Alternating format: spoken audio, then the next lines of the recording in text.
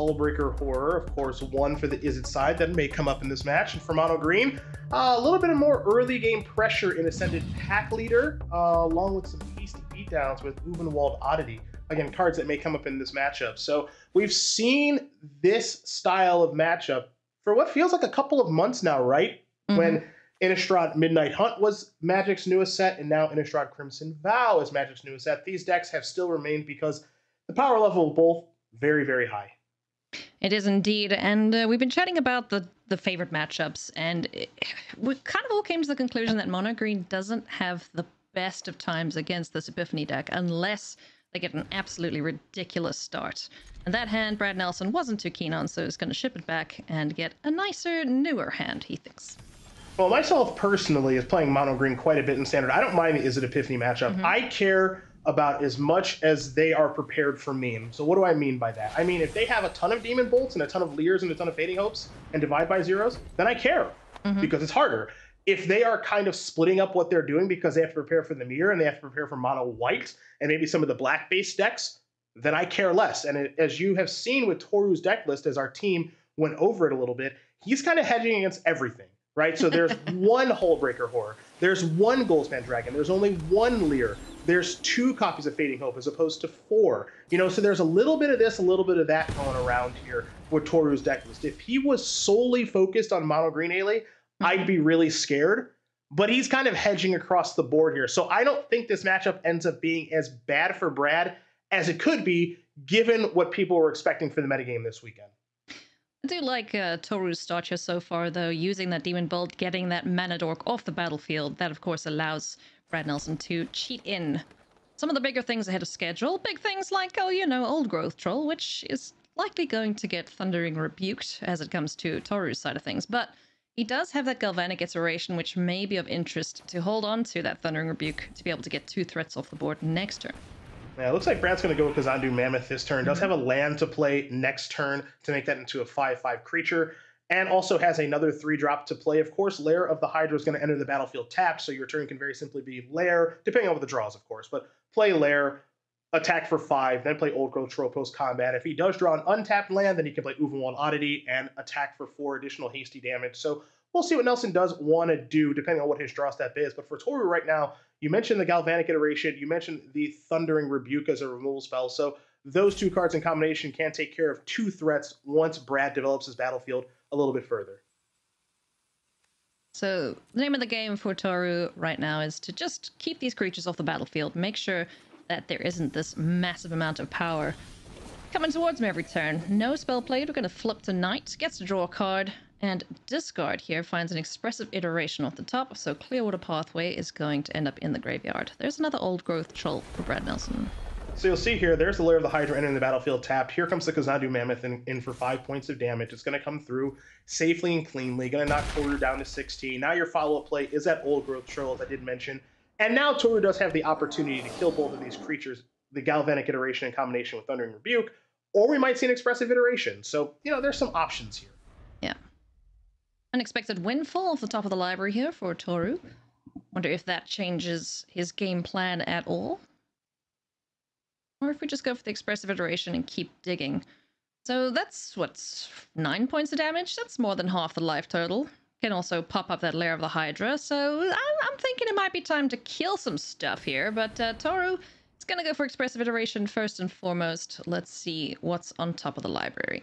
Yeah, going to take a look at a couple of cards here. Further develop the battlefield. At least has a land in hand to play. Maybe able to find one off of Expressive Iteration as well. Brad's hand is pretty strong. He does have a creature kind of taken care of, like the Goldspan Dragon that was just found thanks to the Blizzard Brawl, depending on how things do line up. Now you're going to see, I think, an Iteration plus Rebuke kill both of these creatures, it looks like. Yep. Let's get these big old knuckleheads. Oh, if they're knuckleheads, they're small usually, according to Cedric. What are these guys? Bozos? Bozos? Monsters? Those bozos sound. Yeah, they're all. It's kind of interchangeable, if I'm being honest.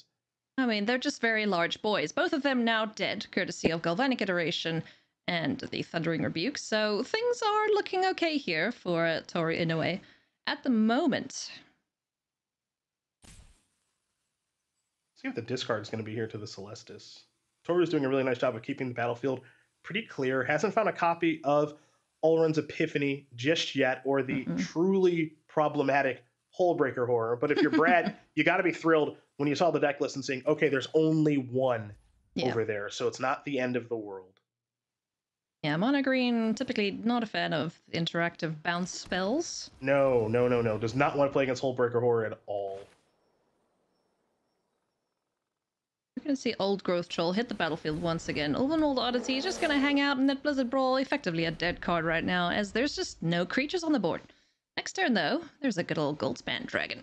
Divide by Zero actually ends up being a really, really good draw here, because you have the ability right now to play a Goldspan Dragon, attack, generate a treasure that can sacrifice for 2 mana, and still cast Divide by Zero. So this actually ends up being a really nice draw, and is going to do a really nice job of counteracting the Blizzard Brawl that Toru may assume Brad has, because he hasn't had a reason to cast it yet. But Divide by Zero ended up being, again, in my estimation, a pretty darn good draw step. Cedric, haven't you been playing Magic for the last couple of months? They always have Blizzard Brawl. If they're mono green and it's snow, there's always a Blizzard Brawl. It's always in hand, really? Yep. Okay, wish I had done that. At least when I'm playing against anyone else on mono green. So, no Goldspan Dragon deployed here. Just gonna hang tight there. Unexpected Windfall and Divide by Zero are options here for Toru. Does have enough mana as well to Galvanic Iteration and Unexpected Windfall, or even Divide by Zero if he wants to. See what the discard's gonna be. Wouldn't be surprised if it's just the pathway, yeah. Okay. Alright, so... this is mighty suspicious. Anytime an Izzet player does nothing, of course, you know they have shenanigans. When they do nothing and have access to Galvanic Iterations in the graveyard, you're probably assuming some sort of removal spell. Maybe it's Fading Hope twice. If you're Brad right now from the mono green side, you're just thinking to yourself, what's the worst thing that happens to me this turn, right? Because these Izzet decks have, again, a bevy of removal and a bevy of interaction. So I think that's the calculus right now of, okay, what's the worst thing that's going to happen to me? Does it make sense for me to play Ulvenwald Oddity pre-combat or post-combat? Looks like he's just going to attack like this. Clear for takeoff with all that damage. Okay. Yeah, I like it. Now that troll token makes it a little bit awkward there for that Divide by Zero, as it can't hit the tokens. We just hit the Old Growth Troll. So I think we're on the Galvanic Iteration Unexpected Windfall from Inoue side of things. There's iteration. Let's make 4 treasures and get 4 cards. That seems good. Yeah, boatload of mana, boatload of cards. We'll see what the draws are going to be, but this is 4 cards coming from this plus a draw step, means that he's going to basically refill the entire hand, and depending on what these draw steps are, it could be Epiphany time, folks. Okay, bad. Oof. That's not great. Here we go again? No? Not great indeed. Ugh. Boy. Okay, I think we both recoiled in horror there at these draws for Toru Inoue. That's not good at all. Right. So at this point, if our advantage bar was on the screen, it would certainly be advantage Brad Nelson at this point. So he's gonna find some stuff. I think so. I was prepared to say advantage Toru after drawing 5 new cards to start this turn cycle, but I would be wrong about that. So I think slight advantage for Brad right now, though Goldspan Dragon has a way of turning it around, right? But Blizzard Brawl, there's things that hurt. And a hasty attacker. This is not looking good here for the Izzet Epiphany player. Okay, let's see. Goldspan Dragon does make all of these lovely treasure tokens tap for 2, so Galvanic Iteration, you gotta help us out here, buddy. Unexpected Windfall, what can you get done? There's a lot of high upside here. Oh yeah. Like a lot of upside with this. It can't get worse than what we just saw, right? Well, challenge accepted, potentially. Let's see. Okay, a braid, that kills 1 thing. Yeah, that's pretty good. Yeah, it's pretty good, okay. Yeah, sure, okay. All right, fine, maybe advantage, not so much Brad Nelson then at this point with the big old lobster off the top of the library. Gonna make it even. Hullbreaker Horror resolves. Might be advantage Toru. I think the most annoying thing about Hullbreaker Horror is like, surprise, your things are dead now. Oh, your things are more dead now. Okay, so I'm going to cast some extra spells off of it. Here comes another treasure. So there's 10 mana hanging out there in treasures. There's 13 mana available for Toru Inoue right now. Yeah, so just doing some simple math here. You see the 13 mana available due to the Goldspan Dragon and the treasure interaction. 13 minus 7 for the Hullbreaker Horror means that you have 6 mana left over. There's a Braid. There's Celestis maybe finding another spell. Yo. Okay, very much. Boy. Toru is firmly in the driver's seat at this point. Here comes Ulvenwald Oddity to see what it can do on this battlefield. But yeah, Toru is just going to say, no, I'm not super interested in that. Have a Hullbreaker Horror. Yeah, this turn gets sick, right? So you get to start with the Horror. Then you get to Jawari Disruption this. Trigger the Hullbreaker Horror. We're just going to bounce some stuff. Yep. Brad knows. Brad, he's gone. He's gone. One thing I appreciate about Brad Nelson is once he knows, okay, there's no point in seeing this through, let's get into sideboards and go and shore up our game 2. It's the worst card for mono green to play against once it's on the battlefield. The absolute worst. So again, with Izzet Epiphany, you can tailor the deck to beat what you want, right? You can tailor it to beat the mirror. You can tailor it very heavily to beat mono white. If you expect that to be the most played deck, you can tailor it very heavily to beat mono green with more Hullbreaker Horrors, more Demon Bolts, stuff like that, right? Again, Toru is doing a real hedge here with one Hullbreaker Horror, one Lear main, one sideboard. Looks like he's going to be sideboarding in the additional one burn down the house main. Looks like another one's coming in. You know, Thundering Rebuke main has a bunch of Smoldering Eggs. So he's just doing this full hedge, which is kind of saying I'm not great against any of them, but I have some weird like one-ofs that I could draw that are timely, right? Tested Talents could come up in the Izzet mirror. You draw it against mono green, pretty bad for the most part. So he's just kind of saying, I want to be kind of good-ish against everything, but not great against anything game 1. But then I can sideboard into being great against something in game number 2. So for me, it was really key for Brad to win that first game. And unfortunately for him, he did not. Did not. He's going to have to rely on his sideboard cards here, bringing in those Snakeskin Veils to prevent any bounce or removal that Toru Inoue may have. And as we can see, he's got plenty of that. And he's got Lear, Disciple of the Drowned, to replay all of those cards from the graveyard. So gonna be interesting to see how this one shakes out. But yeah, up a game, you got to give it to Toru Inoue. He is looking pretty good here. One thing that makes Goldspan Dragon so unique of a card in this deck, too, we saw how powerful it was at the World Championships for Yuta Takahashi when he won that event.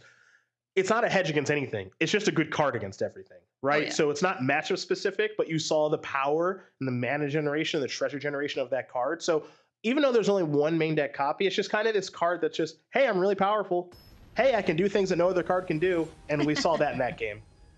It's like the cherry on top, right? Because, you know, copying Unexpected Windfall is pretty powerful as is. It's, you know, it's 4 mana, 4 cards. Cool. But then as soon as a Goldspan Dragon works its way into the equation, it's like the possibilities are endless. And there's Elrond's Epiphany, but this hand is pretty darn awful. Yeah, Toru's hand's pretty bad, and Brad's hand is like the ultimate gamble, because if you draw a green land, you're thrilled. Oh, you look like a genius, right? Yeah, and you've kind of got 2 turns to do it, right? Because you can just go Forest, Pack Leader, next turn, draw step, kind of irrelevant, play another Pack Leader, and then I get another look at it. Okay. Now, this is still totally fine because Snakeskin Veil is so good in this matchup. For Brad, he just needs to find land number 3, ideally a forest, so he can go turn, you know, Pack Leader, if he kept both the Pack Leaders and just have Snakeskin Veil the entire game. And that card is so problematic for Izzet. Yeah. This is a really good hand here for Nelson. Yeah, on the other side of things, not great. 2 tapped lands to kick things off for Toru Inoue. Yeah, there's some stumbling and some fumbling. I do think you have to keep it and hope that the draw steps are pretty kind as far as mana is concerned. Yeah. But it's a rough one. Yeah, the 2 expressive iterations are also, like, you know, the saving grace of the hand. Ooh. Oh, you're going to keep I was going to say, you got to send that one back, right? The Hullbreaker Horror is so expensive. Send the Pinchy boy back to the bottom of the library. So we're going to kick things off here. There's that forest. That's huge. It's absolutely huge. Ranger now class. He's got Ranger's class is online. Next turn, you can play Werewolf Pack Leader plus Forest, have Snakeskin Veil up, and just continuously defend himself. Though this Smoldering Egg entering on this turn as opposed to the next turn is pretty big too. Yeah, Smoldering Egg will stave off some damage for a certain amount of time. Now, let's see what Brad Nelson wants to do here. Are we going to go for the land that you mentioned? Is he going to risk it for the biscuit, get the old growth troll down? Or are we going to up Ranger class and get that ticking. Things to do. Yeah, no shortage of options, right? You mentioned the Ranger class option, which is kind of better over the course of the game because now 2-2, we attack 3-3, probably be a block? Question mark? My voice goes up. Oh, I love it. I love Magic sometimes. A little standoff. Yeah. I mean, I guess the question from Toru's side is, okay, if you have a snakeskin veil, do you use it? Uh-huh. Do you value getting my egg off the board, or do you rather... Would you like to keep your stuff alive, is basically the question he's asking. So prefers to keep the egg around. Want to turn that into an Ashmouth dragon. That was kind of fun. Yeah, it's like, I'm swinging, so you can do what you want. I'm just gonna hit you. You decide. It's up to you what you want to do, but I'm attacking. And clearly placing a lot of value into Smoldering Egg being on the battlefield and eventually transforming. Yeah. It's a good draw, too. Another land off the top, very nice. This allows Brad to attempt to cast an Old Growth Troll. First things first, though. Going to swing in here, get another counter on this itty-bitty wolf. There's your land. There's your pack leader with 2 snakeskins up. Do we go for the divide by 0 now? I don't see why not, right?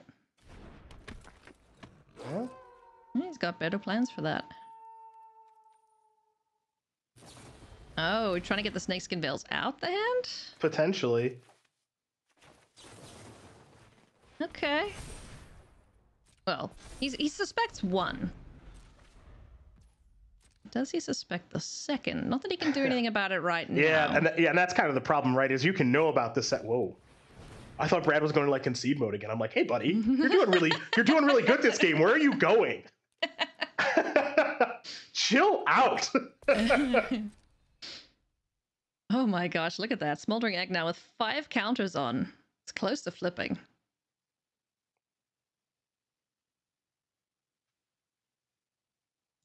Let's see what Toru's looking at here. He's going to bring Burn Down the House to hand. And there goes a land into exile. An unknown card back into the library. Could go for the 2nd expressive iteration to get the dragon. Yeah, do you want to transform right now? It's such a tough one, because if there's a fight spell, you are shields down. I mean, he has nothing to work with it right now, but now it's telling Brad, hey, look, I have nothing to protect this with. Yeah, your expressive iteration, pardon me, gets a little bit worse. You don't get all of the value when you tap out for it and have already played a land for the turn. Yeah. But you do get to add another card to your hand, which is a copy of a Braid.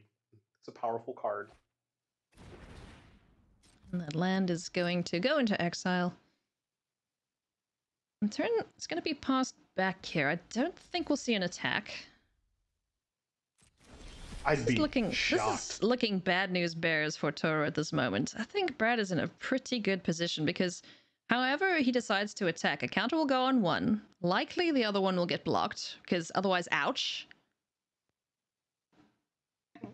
Well, here's the big question. Yeah. What does Brad want to play around? Your opponent has 5 cards. Just resolve 2 iterations. Do you want to play around Burn Down the House? Do you want to play around the Braid? Do you want to play around Fading Hope? Galvanic Iteration? There's a million cards to play around. Yeah. Right? We have the privilege of having perfect information. We see the Burn Down the House. Obviously, you keep the Snakeskin Veil. Obviously. But Brad doesn't know that. Brad knows that it's in the deck somewhere. And so I wouldn't be surprised if, yeah, this exchange is fine. I have my 5/5, play my land, play my Old Growth Troll, go ahead. Yep. Oh. Toru is going to have to deal with these big creatures on this turn, but as you mentioned, that Snakeskin Veil is there to protect the Werewolf Pack Leader. An Old Growth Troll is kind of a resilient little threat. It likes to come back, just in a different form, once it attaches itself to one of these forests. Oh, does he ever just go for the divide by 0 here? And this is another question because you got a lot of options right now for Toru as well. Now, of course, you're probably thinking to yourself, okay, Brad probably has another Snakeskin Veil. He's playing the game in kind of a weird way. Sure, it's a kind of card that you're going to want to put your opponent on anyway, right? So I have a divide by 0. I have a Braid. I have a Burn Down the House that can make tokens. Is there any value in doing that? Tapping out for Lear is probably the worst thing I could do this turn. Is there any value in me casting Expressive Iteration off the jump? Well, there's the easy part. And for turn. Now, are we going to go Divide by Zero route? Is it going to be Burn Down the House time? Big decisions here for Toru. He's up a game at the moment, but Brad Nelson looks to be firmly in the driver's seat. Oof. It's a good... Oh, hey, that's a good draw. That's a good draw for Brad. Future turns, assuming we're playing future turns. You know, that's a great inevitability to just kind of have at the ready. But if you're Brad, I think it might be time to just get busy in the red zone here. Oh, yes. Divide by Zero being fired off pre-combat to avoid the Werewolf Pack leader attacking and getting a card. But bad news bears here for Toru, as Snakeskin Veil will say no thank you, no touchy. I'm hexproof. That card in this matchup, Snakeskin Veil, is just... It's just irreplaceable. It's just so good in this matchup. And nothing, unfortunately, that Toru can do here. A Braid doesn't kill anything. 11 points of damage coming over the finish line here. And we are tied up a game apiece between Toru Inoue and Brad Nelson. Both of these players undefeated and would like to remain as such. Now things get interesting because you're going to see how Toru, looks to change things up a little bit. Cinderclasm gone, Goldspan back, a little bit better on the play as opposed to the draw. You see the sideboarding in the top. All the Smoldering Eggs are in now. You've got the additional copy of Lear, Rebuke, another Burn Down the House, another Braid. A couple obvious cards coming out here in Test of Talents and Jawari Disruption. The Disruption's a little bit better on the play than the draw, but you've got higher impact cards there. Brad not doing a ton of sideboarding with just the Oddity and the other Veil coming in, Inscription going out. But there's a world of difference between being on the play and on the draw in this matchup. And so I'm curious to see what Toru's approach is. I do love the difference in the sideboard. It's like mono green, simple. This keep in, it, that out. Keep it clean and easy. It is. Corey mentioned this kind of at the top. Brad tested a ton of Izzet Epiphany coming into this event. He thinks that Alrund's Epiphany is busted and bannable and all these other things. Sure, whatever. To see him kind of change late in the game to mono green is notable because he doesn't generally kind of play this style of all-in aggressive deck. You only play this if you feel confident in your Izzet Epiphany matchup, in my estimation. And the assumption that not that many that people aren't going to play that many copies of Hullbreaker Horror because they can't. If you expect the Izzet Epiphany players to play a ton of copies of Hullbreaker Horror, mono green is so much worse. But if they're hedging like Toru is, it's worth the risk. Can I just say I love Brad Nelson's hand? I mean, 1, 2, 3. Yep, let's go. It's what I live for. Should I just put the advantage bar all the way to him right now since his hand is 1, 2, 3? Advantage Brad. Is that misuse of the advantage bar? Maybe. Okay. They might take away our new toys. This is tough here for Toru. This hand, I mean, any hand that doesn't have any lands looks really good. So, this hand looks good. You could play Spikefield Hazard. Oh, he's actually going to keep. Oh, I didn't think that was actually going to happen. I was going to say all the reasons why you have to send it back. This is bold. I really like it. I love the gamble. All right, land. Okay. It's a tough land, but it's fine. Turn 3, things are active and live. That's the only turn you can do anything anyway. So this is fine, but is it too slow up against what we see here for Brad, who is flooding, might I add? Yeah, is flooding. Now, Epiphany can find land number 4 potentially. But it looks like we're going to leave up Divide by Zero. That's a good draw for Nelson. Okay. Oh. Ooh, I like the gamble. I like the gamble of the keep. Bold move indeed. Divide by Zero looming in hand. They're waiting to pounce on whatever 3-drop hits the board. Brad Nelson's going to go for the Kazandu Mammoth. Is this going to get sent back? Yeah, it sure is. Get out of here. Happening. That's not happening.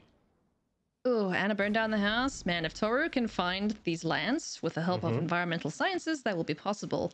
This board is going to go bye-bye fast.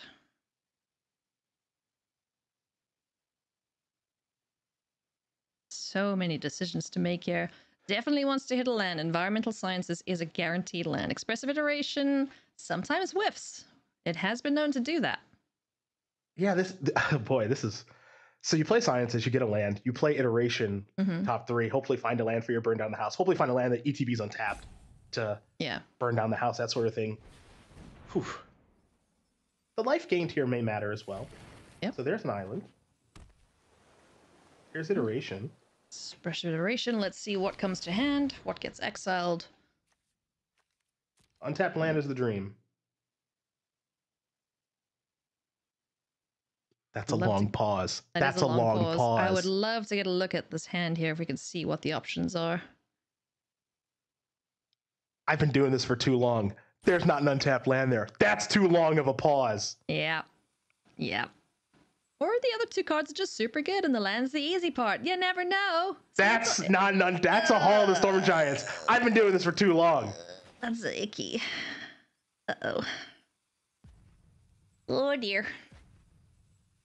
All right, egg to hand. Unexpected windfall. Oh boy.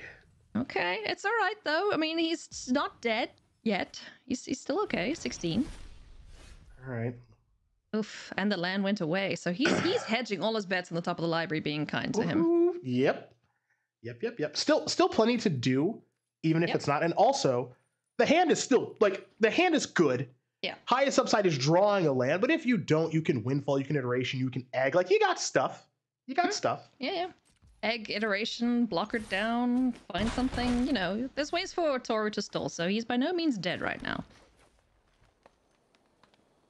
Old Growth Troll. I'm gonna join the fray here. Chunky 4/4 body joins the battlefield, or does it? Brad's just thinking about it. But he's going to let it off, and smartly so, is put stops on every single phase for Toru. So it looks as if he's got something, but we know he doesn't. Yeah, you got to play as though you have the veil. You have to. So Toru drew a land in quotes in Jawari Disruption. That's no land. Oh boy. Now this is where it gets good, because as an aggressive player myself, I just sit back and wait for the opponent to do stuff, which is what Brad is doing right now. Toru is the one with all the decisions, which can be a little scary because he has quite a few of them. Oh yeah. Do you go egg plus iteration? Do you play unexpected windfall first, discard something, draw some cards? That will kind of decide your play. Do you just start with iteration? Is there any value in foretelling Outrun's Epiphany right now? Looks like we're going to start with the egg. Yeah, I like getting a blocker down at least, because if there was nothing on the board there and there's an Overlord Oddity for Brad Nelson, then you're a little dead. So Smoldering Egg down just to soak up some of that damage. Expressive Iteration sees a Hall of Storm Giants. It's a land. Hall is not given up. That card is... That card just wants to be there. It just wants to hang out. Just come on. Just take me. Put me on the battlefield. Yeah. Put me in, coach. Nelson has some very high upside draw steps and some pretty bad ones. So this will be interesting to see what happens here with his draw step. Blizzard Brawl probably the best of the bunch. Snakeskin Veil? Not too bad. So let's see. This is class up, I think. Put the counter on the troll. Yeah, keep that troll nice. Make it nice a 5. Yeah, make it a 5, and then the veil can make it bigger. I think. Having trolls stick around is very useful against these little itty creatures that the Izzet Epiphany deck.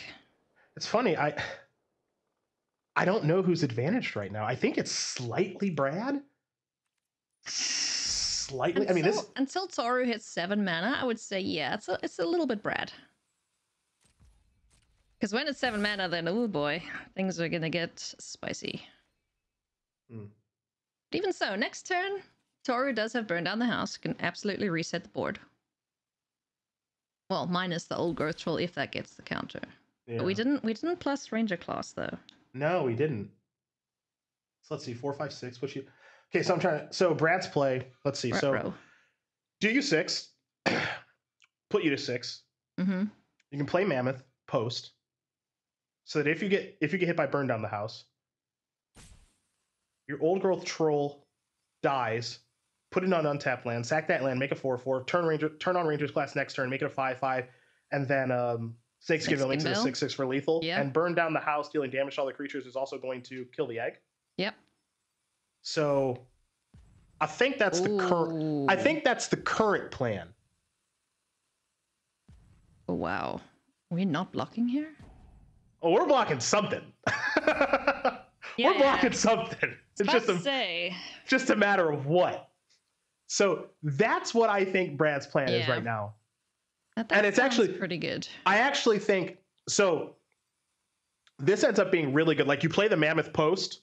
It's actually more enticing for your opponent to cast Burn Down the House. Oh, yeah. Right? Because you have so many things. Now, this is where it gets interesting, right? Because, okay, kill that. You take 4, you go to 8. Now, does Brad want to play the Mammoth? Has anything changed with that block? Because now, the idea of my troll dies, make a 4/4, Ranger's class, trigger 5/5 Veil, deal you 6, isn't lethal. That's not. So, a good block there from Toru. Yeah. So now does Brad want to go the Mammoth route any longer? I'm not sure about that. And remember, Toru knows that Brad has the Mammoth. Well, they're kind of just sussing each other out here. It's like, what do you have? I mean, there's 6 cards in Toru's hand. Brad's got to think something's up. So this is why we're seeing this long pause here from Brad Nelson, just deliberating whether or not Kazandu Mammoth should hit the board at this point. I'm going to go with no, probably not. So here's a little thing you can infer from both players.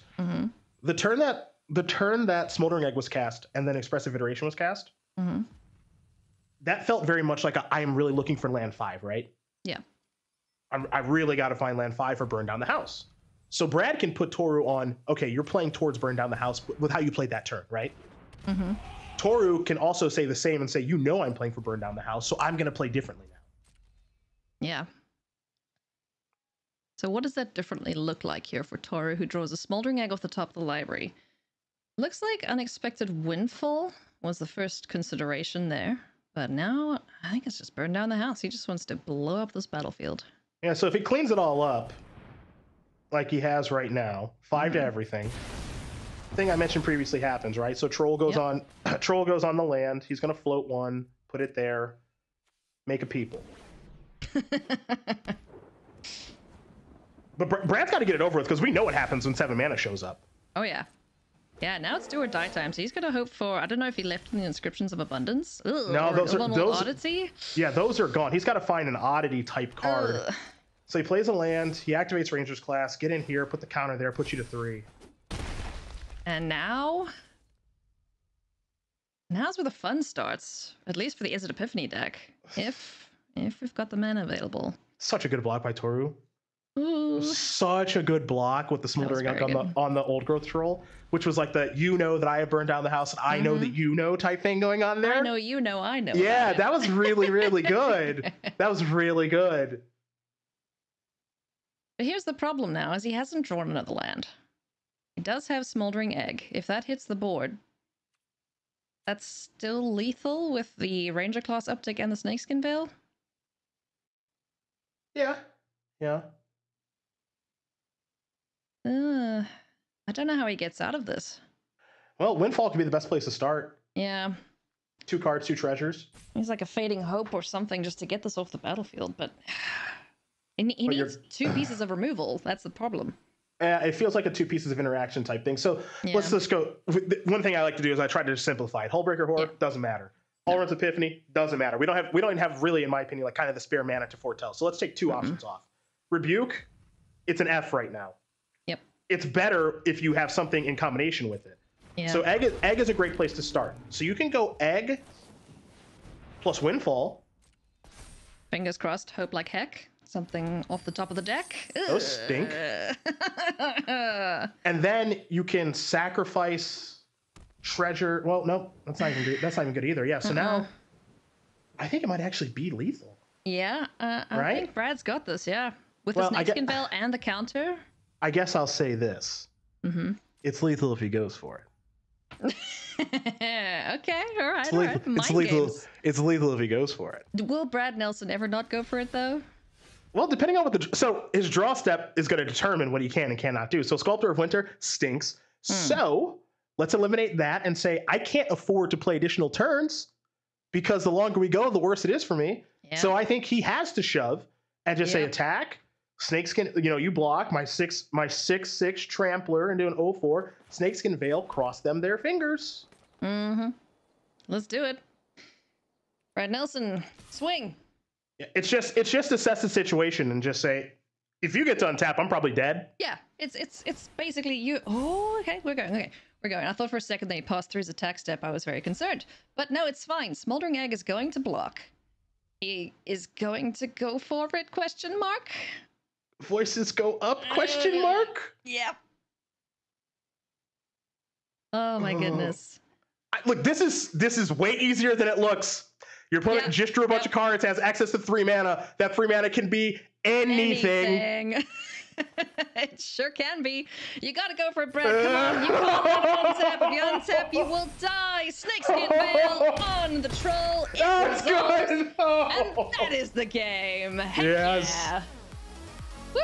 Oh, wow. Brad Nelson with the read.